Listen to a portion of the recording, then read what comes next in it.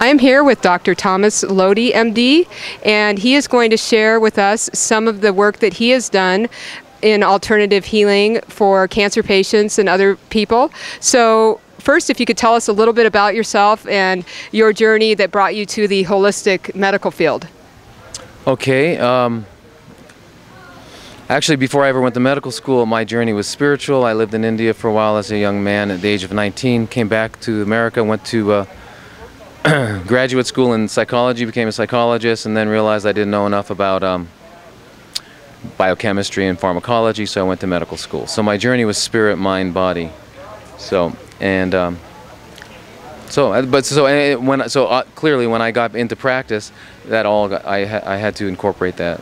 So, okay, so you went through medical school and then you became a homeopathic physician after that? Is that how that happened?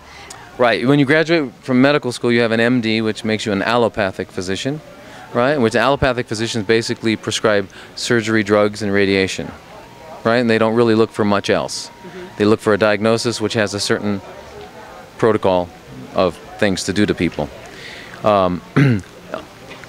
What has been forgotten is that the word doctor in Latin really means to teach. And in Japan they call doctor sensei, which means teacher. And that's really what doctors need to do, is to teach, okay, and inspire. But I practiced allopathic medicine for about 10 years and just found that no one was really getting any better. They were just accumulating more drugs and all that stuff. So when I left that practice and I went around the world searching. One of the modalities, or one of the areas of medicine that was attractive to me, was homeopathy, because homeopathy is basically, simply understood, is that a lot of something causes a symptom. A teeny bit of it causes the body to resist that symptom. So for example, if you take an onion and you start peeling an onion, you're going to have tears. If you take a drop of that onion juice, put it in a clear liquid water,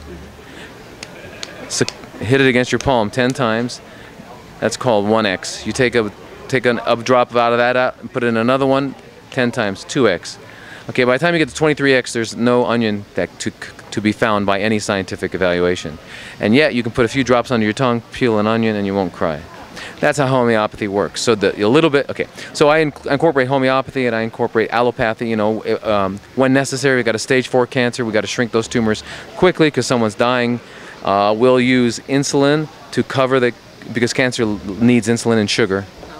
So we give the insulin, it opens the door, and the cancer's saying, feed me, and we take 10% of the normal chemo, and it goes right in there.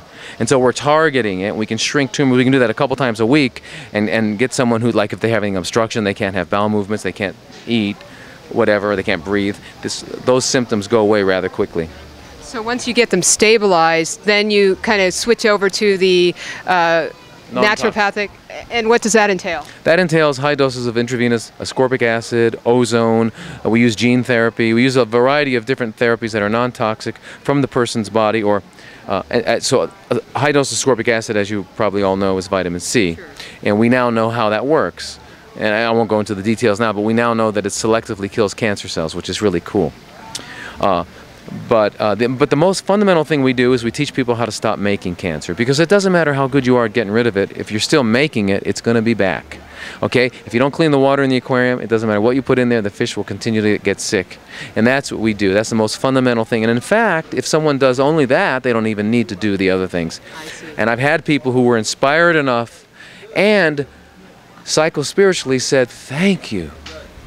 Because you can't walk this path as a victim. Oh, I gotta drink this green juice. Oh, I gotta eat, you know. If you're doing that, it's not gonna work. You've got to realize that you've been blessed. You know, and we look at these diseases as a tap on the shoulder by the universe telling you, well, maybe make a right here. You know, this isn't working any longer. Right, this path is a little shorter than you'd like, so go down there. And that's what we do. So the 3 aspects of treating cancer: teach the person to stop making it, selectively target and kill it without killing the person, good idea. And then number 3, enhance the immune system.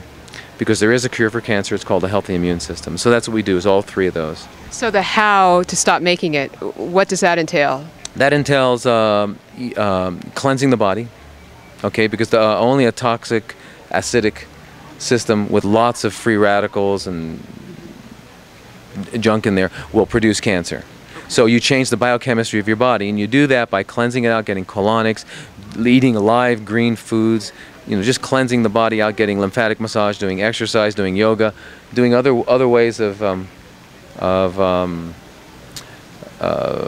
enhancing